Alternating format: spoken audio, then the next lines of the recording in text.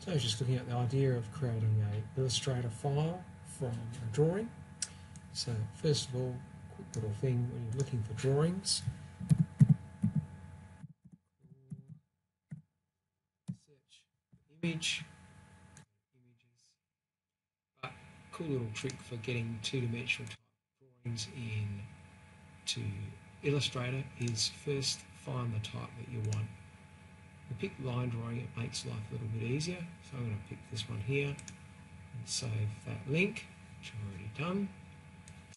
Make sure that it's a JPEG. Now I'm just going to place that image on my A4 board. So place image.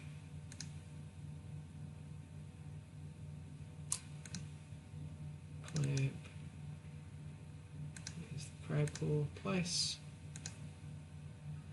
What I want to do now is convert that image into a line drawing.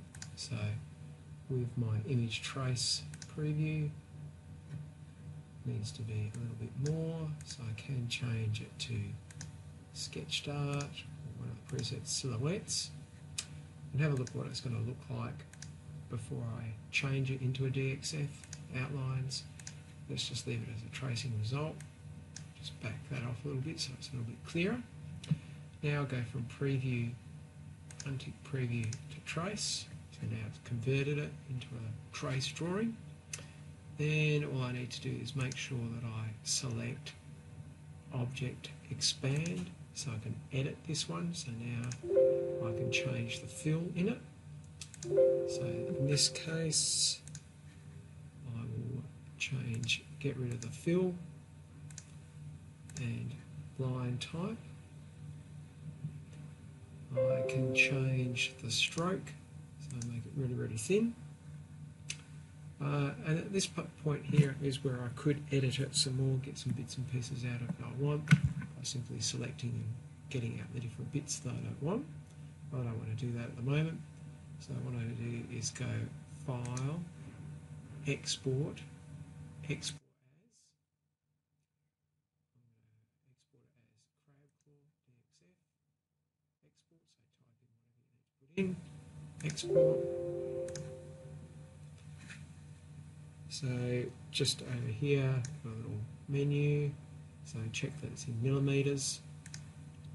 So now that's been successfully exported. So all we've got to do now is go over to Solidworks, and then from Solidworks we've got to open this file. And Solidworks just opening.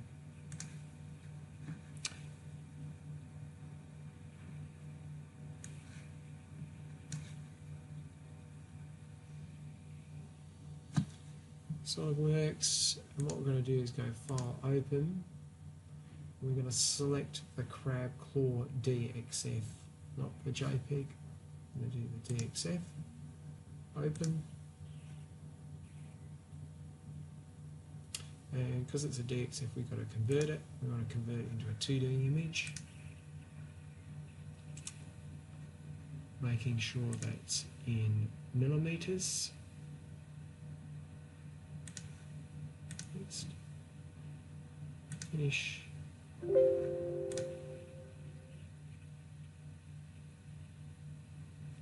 We have our drawing in Solidworks as a line drawing. The only problem is at the moment Solidworks doesn't know how big this drawing is, so I'm just going to put a boundary area on this particular sketch, make that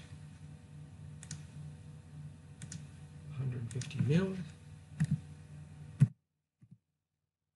Now it's defined. No problem with this at the moment as well. This is a definable line, being a Solidworks line. These ones here are vectors, so if you see when I touch the little icon there, it changed to like an S or a snake. That means that it's a spline line and you can't put a dimension on it. But at the moment now I could go through and actually go and delete different components of these crab claws if I wanted to.